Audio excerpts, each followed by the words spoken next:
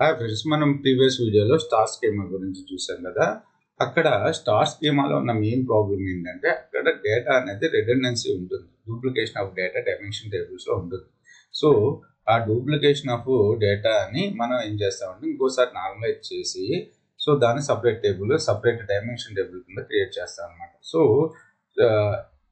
Star schema కూడా one type of Snowflake schema అని. Okay, కాకపోతే స్నోఫ్లేక్ స్కీమాలో ఏమవుతుంది, డైమెన్షన్ టేబుల్స్ని నార్మలైజ్ చేసి ఇంకా చిన్న టేబుల్స్ కింద డివైడ్ చేస్తాం. So Snowflake schema is a variation of a star schema in data warehousing. It's characterized by having a multiple levels of dimension tables, forming a hierarchical or snowflake-like structure. This design is often used to reduce data redundancy and improve query performance in certain scenarios. Okay, so data ni modify చేసేటప్పుడు కూడా మనకి data ఇక్కడ Snowflake schema base చేసుకుని మనం చేసినట్టయితే డేటాను modify చేసేటప్పుడు చాలా ఫాస్ట్గా డేటాను మోడిఫై చేయొచ్చు.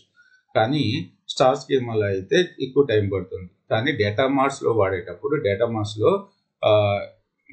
డైమెన్షనల్ మోడలింగ్లో స్నోఫ్లేక్ స్టార్ స్కీమా టెక్నిక్గా వాడతారు. అదే కోర్ డేటా వేరోస్లో అయితే స్నోఫ్లేక్ని కొన్ని సమ్ కేసెస్లో స్నోఫ్లేక్ స్కీమా వాడుతూ ఉంటారు. ఓకే, ఎగ్జాంపుల్ మనం చూసుకున్నట్టయితే ఇక్కడ ఇది సేల్స్ ఫ్యాక్ట్ టేబుల్. ఓకే, అలాగే sales fact టేబుల్కి so many dimension tables ఉన్నాయి. ఇది స్టార్ స్కీమా అనుకుంది. ఓకేనా, ఇది స్టార్ స్కీమా. సో ఇక్కడ నుంచి ఇంకో డైమెన్షన్ టేబుల్,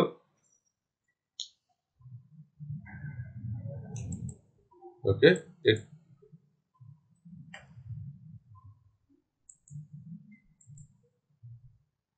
ఇక్కడ ఒక డైమెన్షన్ టేబుల్, ఇది ఒక డైమెన్షన్ టేబుల్ ఉన్నాయి. ఓకే, సో రైట్, ఇక్కడ మనకి ఏమవుతుంది, ఈ ప్రోడక్ట్ డైమెన్షన్ టేబుల్ ఏమవుతుంది, మనకి కేటగిరీస్ చూసుకోండి. ఎలక్ట్రానిక్స్, ఇక్కడ ఒక ఎలక్ట్రానిక్స్ ఉంది, అలాగే మనకి క్లోతింగ్, ఇక్కడ ఒక క్లోతింగ్ ఉంది. సో ఇక్కడ అనేది డేటా అనేది డూప్లికేట్ అవుతుంది కదా కేటగిరీస్ టేబుల్. అందుకని మనం ఫర్దర్గా దీన్ని నార్మలైజ్ చేసి ఓకే ఒక category table dim under score category table ని క్రియేట్ చేస్తాం. ఓకే, కేటగిరీ, ఇందులో కేటగిరీకి ఐడి ఇస్తాం, ప్రైమరీకి. ఓకే, 1 2 3. సో ఇక్కడ ఎలక్ట్రానిక్స్ కి 1, ఓకే, సో 2కి క్లోతింగ్.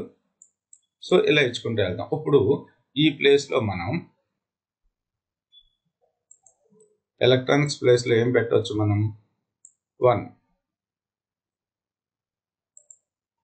Okay, so 1. సో ఈ విధంగా డేటాని నార్మలైజ్ చేస్తాం అనమాట. సో స్నోఫ్లేక్ స్టార్ స్కీమాలో ఏముంటుంది, డేటా అనేది డీనార్మలైజ్, 1 లెవెల్ వరకు నార్మలైజ్ చేసి ఉంటుంది. ఇక్కడ ఇంకా నార్మలైజ్ చేస్తాం అనమాట. ఇది స్నోఫ్లేక్ టేబుల్.